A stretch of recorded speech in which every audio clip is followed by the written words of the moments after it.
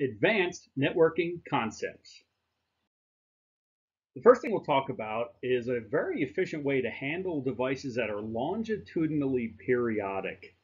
And we'll talk more about what that is. We'll talk about how to use scattering matrices for dispersion analysis. And then last, very briefly, present some alternatives to scattering matrices. Longitudinally periodic devices. Suppose this is the device that we wish to simulate. There's something like 36 layers, and we would like to look at transmission and reflection from that device. How do we do this? Given what we know, well, we can count 36 layers, and we can set up a loop and go one layer at a time, calculate a scattering matrix, update a global scattering matrix, and combine that to get one overall scattering matrix that describes 36 unit cells. What do we think about that? Well, this would work, but it's very slow and inefficient. Imagine this were 1,000,000 layers. That's going to take a long time to simulate.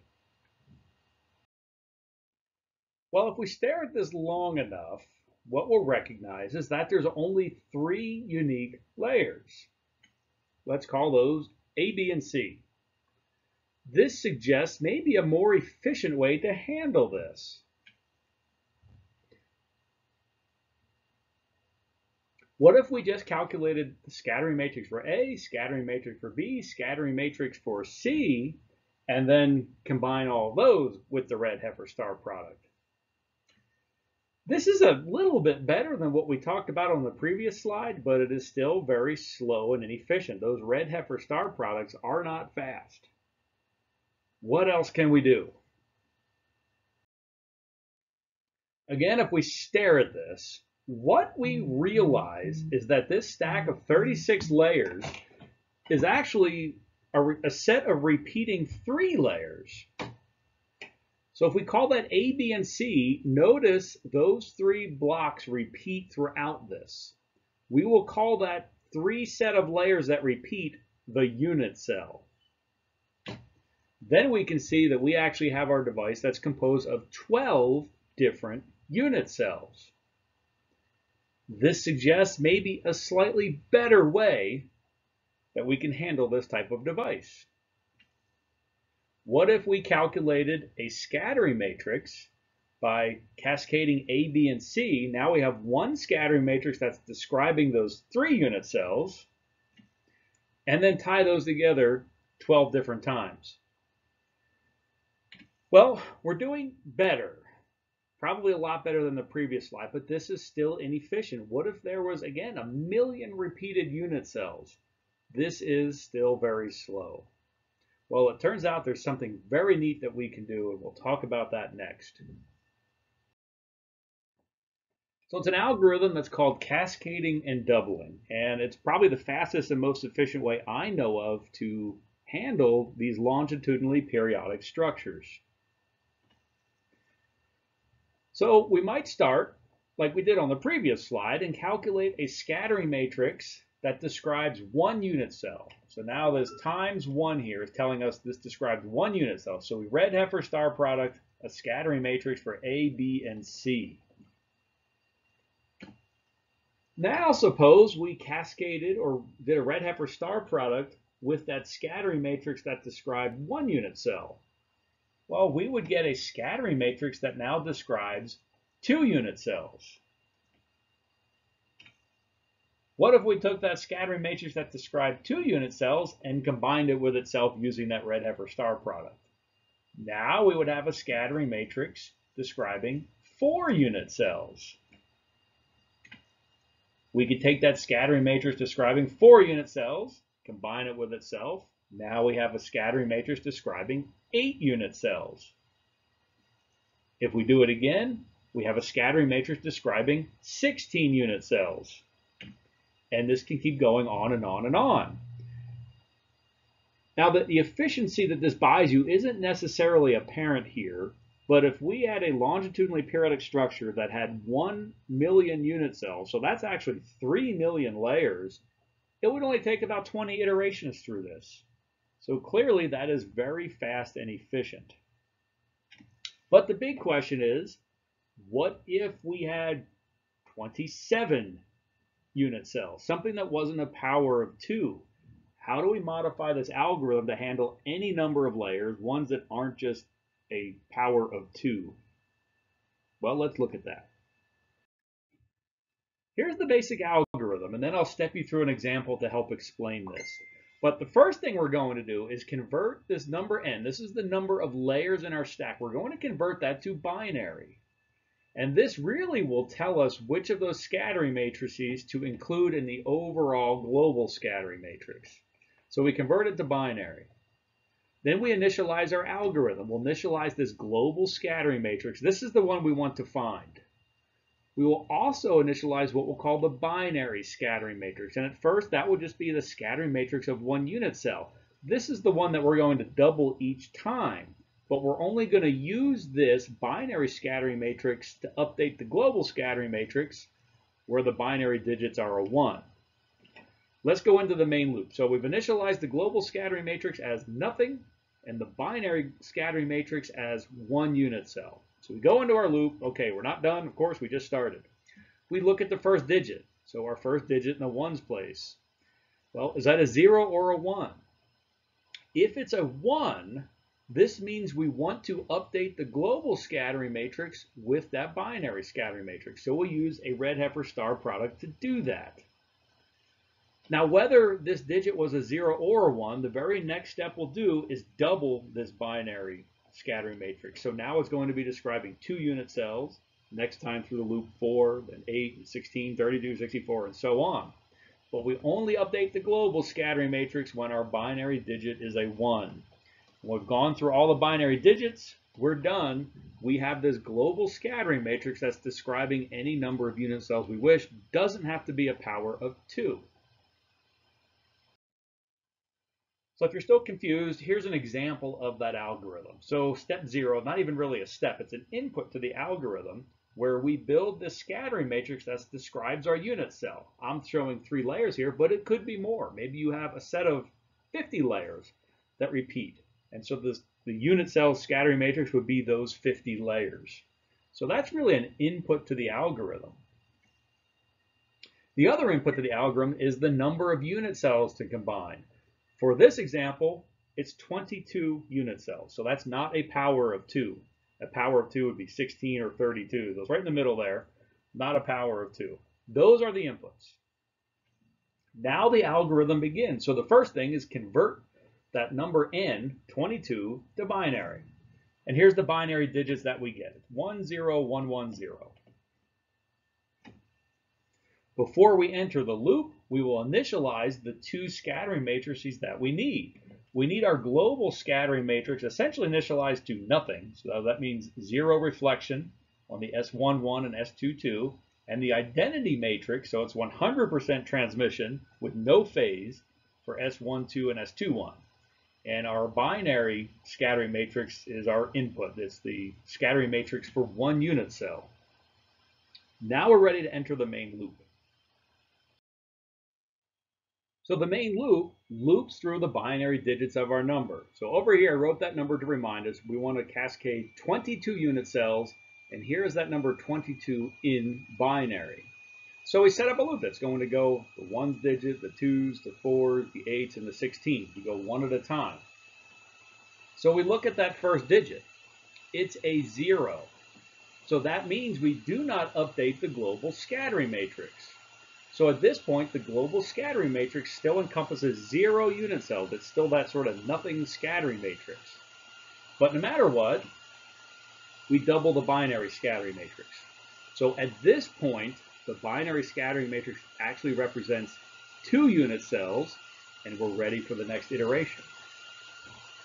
We look at the second digit. This is a 1. That means we're going to update the global scattering matrix with the binary scattering matrix. Well, at this point, the binary scattering matrix represents 2 unit cells, so the global scattering matrix now represents 2 unit cells. No matter what, we will update the binary scattering matrix will now represent 4 unit cells. Next pass through the loop, we're looking at this third digit that is also a 1, which means we will update the global scattering matrix. Before that operation, the global scattering matrix encompassed 2 unit cells. The binary scattering matrix encompassed 4 unit cells. So after this calculation, our global scattering matrix will encompass 6 unit cells. No matter what, we double the binary scattering matrix, so that now represents 8 unit cells. Next pass, we're at this fourth digit. It is a 0. It's a 0, so we do not update the global scattering matrix. So the global scattering matrix still only encompasses 6 unit cells. However, no matter what, we double that binary scattering matrix, which now will represent 16 unit cells. This is the last digit. It is a 1, which means we're going to update the global scattering matrix again. Before this calculation, the global scattering matrix encompassed 6 unit cells, and the binary scattering matrix encompassed 16. So when we combine those together, the global scattering matrix now encompasses 22 unit cells. No matter what, we will double our binary scattering matrix. That's 32 unit cells. That's our last digit. So the loop is over, and the global scattering matrix represents 22 unit cells. Now, if we really want to make an efficient algorithm here, there's a slight problem. We doubled that binary scattering matrix, which could be a rather computationally intensive thing, particularly when we move on to rigorous coupled wave analysis, method of lines, where our scattering matrix gets very large. We would like to not do that if it's the last iteration. So think about how you would modify your algorithm so you don't do that last doubling if it's the last digit.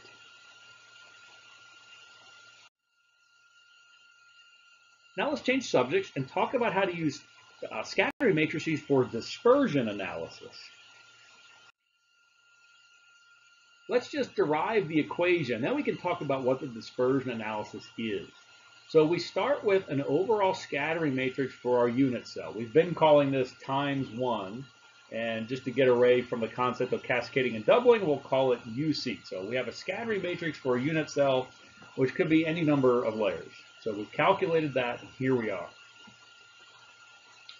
What we're going to do is rearrange this equation. And one way you can think about doing this is splitting this first 2 by 2 block matrix equation into 2 separate equations, rearranging terms now so it's more like a transfer matrix sort of approach, where scattering matrices have inputs and outputs. Transfer matrices have fields on one side relating to fields on the other. It's not quite a transfer matrix because we would have to bring this other matrix over to the side. We could calculate a transfer matrix, and in fact, that's how we convert between scattering and transfer matrices. But we don't want to do that. So this is sort of an almost transfer matrix formulation. Now, if we're talking about a field going through a longitudinally periodic structure, the structure repeats, so does the field repeat. Well, if the field repeats, there's a periodic boundary condition. And the periodic boundary condition is this: the field at the output of that unit cell has to equal the field at the input of the unit cell with some phase incorporated. And this is another manifestation of the block theorem. This parameter beta is our effective propagation constant. That's really what we would like to find. That's the dispersion analysis. So we apply that periodic boundary condition to our almost transfer matrix equation, and we end up here. If we stare at that long enough, we will recognize that as a generalized eigenvalue problem. And by generalized, there's another square matrix on the other side here. So it's an AX equals lambda BX generalized eigenvalue problem, where these lambdas, that's not wavelength here, that is the eigenvalue. So for the generalized eigenvalue problem, we will simply build these matrices A and B from the scattering matrix elements. And once we have A and B, in MATLAB, for example, we'll just call eig, and it will output eigenvectors and eigenvalues. Really what we're after here are the eigenvalues. And the way we formulated this, our eigenvalues are e to the j beta lambda z's. All right, so why do we care about that? Well, if we know beta, we can actually back calculate what the permeability and permittivity is. So let's say our unit cell was some kind of metamaterial device, and this has, maybe a negative refractive index or something other crazy. We can step our way through this with a bunch of different layers, calculate a global scattering matrix, do this dispersion analysis to retrieve beta, and then from that we can figure out what the effective material properties are. Now, I will admit there's a lot more to this story that I'm getting into here, and that's actually covered in another course, in another lecture that I invite you to go to. But this is the basics of what's going on. Another thing we can do is construct band diagrams, another form of the dispersion analysis. So just having scattering matrices, even if we're not interested in calculating transmission and reflection, they're still very useful for other things. We'll end this lecture just with some brief mentions of some alternatives to scattering matrices. Now, of these, the transmittance matrices are the only ones that I have personally implemented. In my experience, they're about 10 times faster than scattering matrices. They're unconditionally stable. The real drawback is with scattering matrices, you can work your way through the layers and you can throw out all the previous scattering matrices. So it's very memory efficient. With the transmittance matrix approach, we have to save parameters as we're iterating through the layers and then go backwards again. So it's 2 passes, which doesn't really slow it down. It's about 10 times faster, but if you have a lot of layers, you'll run out of memory. Back when I was doing this, it was in the early 2000s, and I was simulating transmission through photonic crystals, and I seem to remember running out of memory when I had about 200 different layers. And these things were so volumetrically complex, I always had to have a lot of thin little layers. So it's a great method. It is very fast, but it's not real intuitive. The intermediate parameters don't have great physical meaning, and for all those reasons, I really prefer the scattering matrices, despite them being slower. Hybrid matrices. This is something that really comes from network theory and electrical engineering, and is a borrowing of that. I have not implemented this, but reading the paper, I can pull out the claimed benefits. Supposedly improved numerical stability. I'm not sure what's meant by that because the other methods are unconditionally stable. Supposedly it has a more concise formulation. Supposedly it's simpler to implement. Supposedly it has improved numerical efficiency. And supposedly it's unconditionally stable. So those are the claimed benefits. I can certainly see it being faster because I know scattering matrices are slower, but otherwise I can't verify that. But I did provide the reference here. You're welcome to chase that and give that a try, and let me know your experience. I'm very interested. The last is something called reflection matrices, or R matrices. And staring at this paper, I see scattering matrices.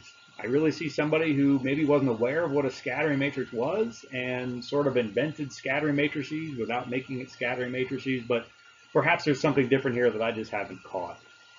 But you will see this in the literature. From the bottom of my heart, thank you very much for watching this video. I love hearing your stories about how these videos helped you. I also love answering your questions. So please tell me your stories and ask your questions in the comment section. I promise I will try to answer every single question that's asked. If you like this video, hit the like and subscribe button. I also recommend visiting the official course website that has links to the latest versions of the notes, the latest videos, and there's lots of other resources to help you learn, including implementations in MATLAB. I'll see you in the next video.